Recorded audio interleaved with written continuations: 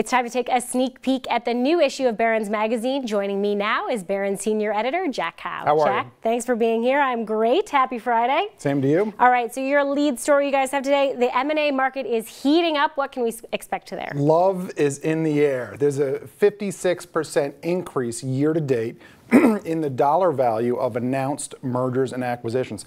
Particular growth among jumbo deals worth $1 billion and up. Now, not all of these deals are going to work out. Some of them might be rejected, but even so, it looks like we've seen a real rebound here.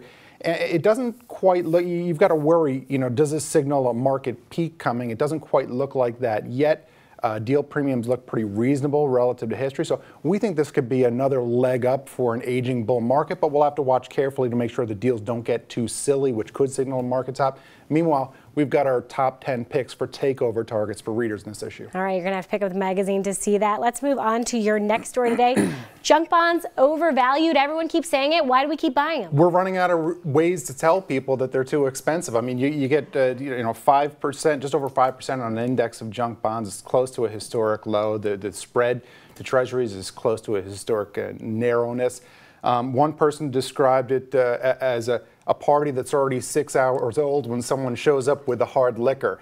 Now, neither of us go to those sorts of parties, but it sounds excessive. And people we talk to say, look, everyone agrees this is going to end badly at some point. They just don't agree on when. All right, and the last story you have for us is clearly the tragedy of the summer. There are not enough places to park our yachts. I didn't really know how to break this to you. Yeah, but for example, at San Francisco's South Beach Harbor, there's a 10 to 12-year waiting list if you want to find a 50-foot slip for your gigantic yacht.